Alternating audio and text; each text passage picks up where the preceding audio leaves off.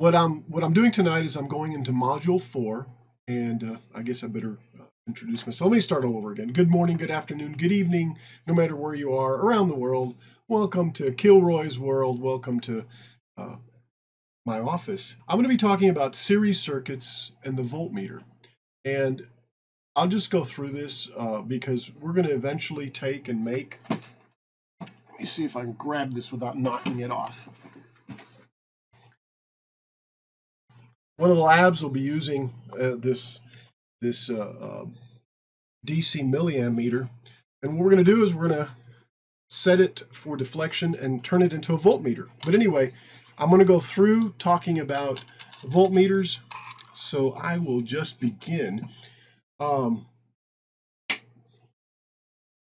analog voltmeter basically deflects and indicates a number or a deflection, and it's got a little magnetic coil inside that as current runs through it, it deflects the needle through magnetism.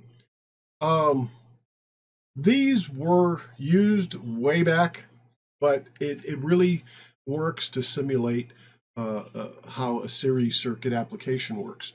And we're going to be talking about the different resistors that you have to put in the circuit so that the current gets limited, so that the needle doesn't go, pegs out totally, and you get full deflection. And of course, that varies on the amount of voltage that you're going to be running through the circuit that you're testing or through the circuit that you're running. And I guess it's going to look pretty bad, I think, but I'm gonna see what it looks like when I go full screen with this. Let me bring this up. It's either that or just totally kill the green screen, and I may just end up killing the green screen. So yeah, that'll work, I guess, for right now. But there's the meter, or a meter, that we're going to be messing with. Like I said, my settings on the green screen got all messed up, but let me lower myself down so I look better. Right? Anyway, I wonder if that helped over there. No, it didn't. So like I said, the analog meter actually reacts to the current that's flowing through there. We're going to use the resistors to limit that current. There's a maximum amount of current that these meters will actually, are actually built for. If you run too much current, can you imagine what happens? I'll let you think about that for a second. So too much current will not only bend, and destroy the needle, but it could cause a fire too, or it could, if nothing else, blow a fuse or melt the thing, or just mess it up, I guess. I'm trying to think where they're used anymore, because they've been replaced by digital displays. Yeah, it cooks.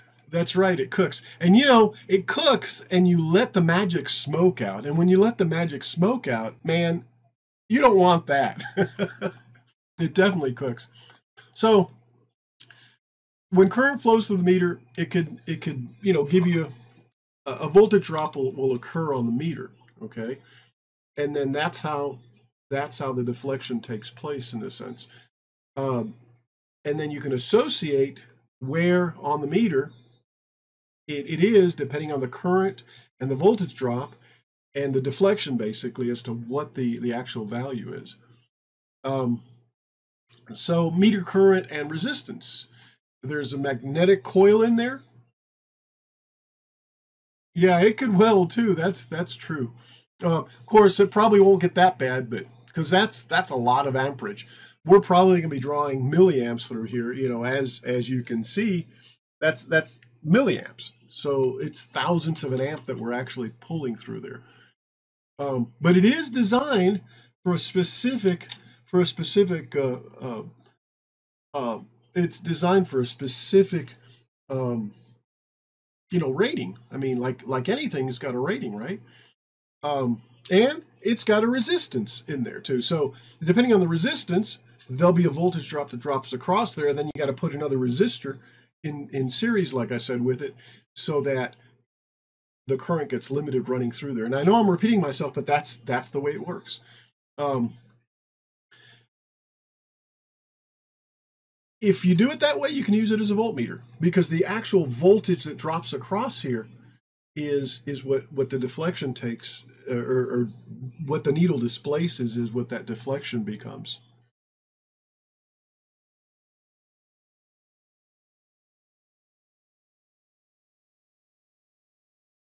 So down here, in this example, and I'm going to go ahead and set this thing down before I drop it or break it. There's a 1 milliamp meter, which is kind of like what we have, and it's got an internal resistance of 3,000 ohms, or 3K. And if we were to measure this, we could actually see what the resistance of this is. Let's see just by chance on this one, but the meter is connected, as the circuit shows, right here to a 12-volt supply. The resulting current is 4 milliamps that flows through the meter. So if you take voltage divided by resistance is equal to current, you take 12 volts, you divide it by 3,000 ohms, and what you get is 0.004 amps, or 4 milliamps, right? So, but the 4 milliamps is as much, is like 4 times as much as what that particular meter here being displayed is rated at. You know, I don't honestly know what these are rated at. I guess we could look it up with the number, but I am gonna check the resistance on this thing. Set this over to resistance. There we go. I'm gonna set it to 20K. Probably 2,000. No, let's set it to 20K. Turn it on. Let me do something. Let me go big on this. And I'm going to just move the camera down. So by doing this, you'll see some things here that take place. Let's see if it does it. No, I can see it. Good. I can see it. I can see it. So this right here, I'm going to check the resistance of this meter, and it shows to be 2.4K. What did I put it on? I put it on the 20K range, yeah. And the reason I was kind of looking is because that little cheap meter, the way it looks is, I've got 200 ohms there, I've got 2,000 ohms there, and then up here is 20K, but the number's down here, so it kind of looked like the number was right there. That's why I was going, so what's this number? Well, it's that one right there, which is 20K. So what did I say? 2.4? Let me do it again. Let's do it again. Let's do it again.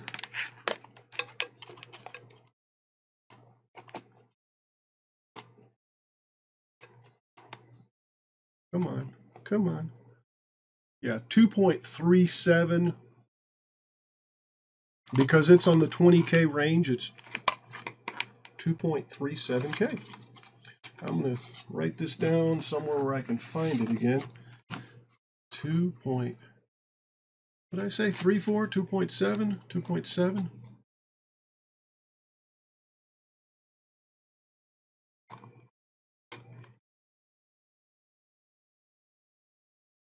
.37 is what I said. And one more time, without my pen in the hand.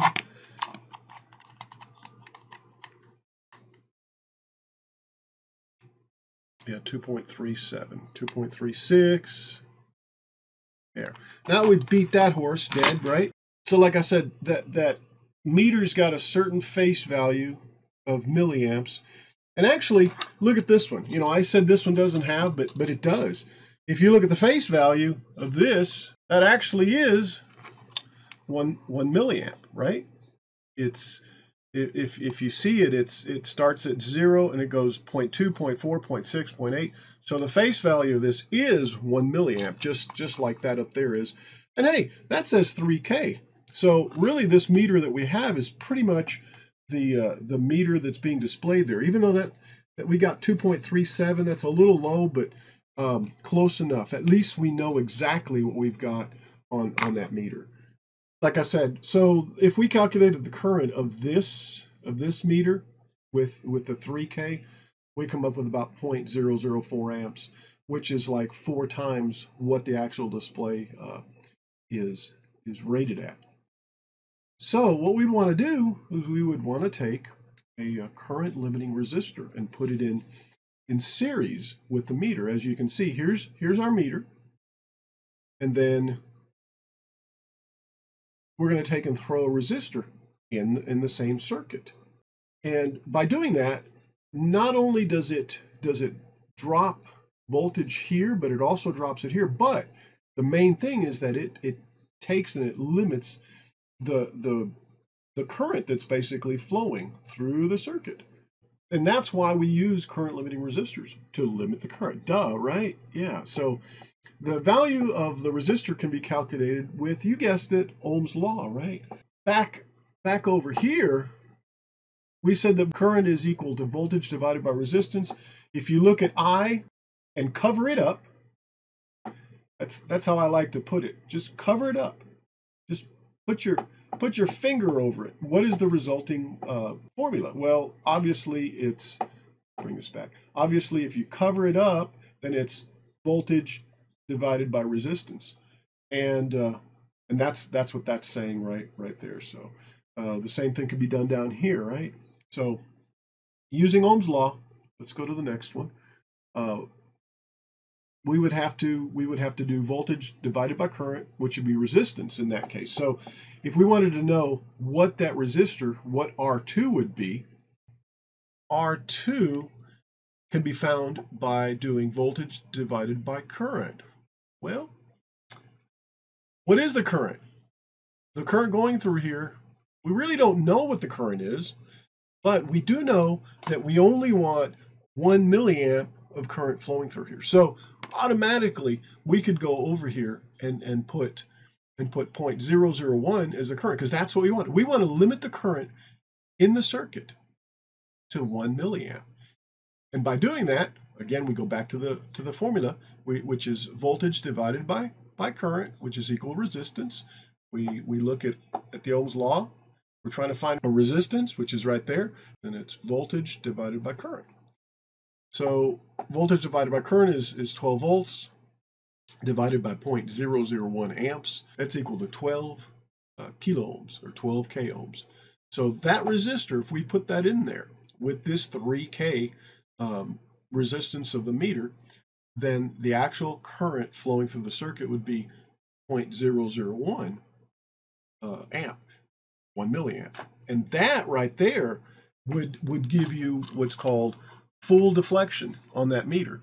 It would drive it up. And right now the meter is not adjusted for 0 very well, but the point being is I can adjust that to be perfectly zeroed, which I'm going to probably end up having to do, so that it's at 0 with no current flowing. And then as the voltage goes up, or as we turn it on, we get more current flowing through there. That's how we figure out what that resistor needs to be to limit the current through that circuit. So the total resistance of the circuit should be 12 K ohms. Now, the series resistor will have a value of 9K, right? Because we figured that it was 12K. So this resistor actually isn't 12K. It's the total resistance in the circuit, which is R1 or R2 plus the resistance of the meter. The two added up is that 12K. So because the internal resistance of the meter is 3K, then we take 12K minus 3K, which is equal to 9K. And then that'll limit the current to 1 milliamp through there, which will mean the meter is fully deflected. So we find the current value of the analog meter, right? And this is typically found by just looking at the deflection. And then since that one there is 1 milliamp, or wait a second, it's 100 milliamps, I'm sorry, not 1, then actually if we used the other resistors that we were using, it would only deflect, what, 1/10 of the way up, right?